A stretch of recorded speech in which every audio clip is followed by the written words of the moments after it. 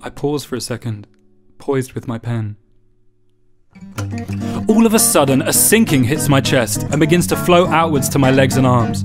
A miserable frequency fills my body, gradually edging closer to the surface, vibrating against my skin. Insects and tiny lions wake up and run rampant to every corner, racing one another and uncovering every crevice, blinkered by their instincts. Climbing plants and rose stems twist and interweave, stretching the full length of my limbs and forming rich patterns of contorted vines and strangled thorns, flaying me from the inside. Impossible shapes in multi-dimensions project and collide in the deteriorating cyberspace. I drop the pen. I shut my eyes. There is so much tension on my chest. I shake my head and start writing again.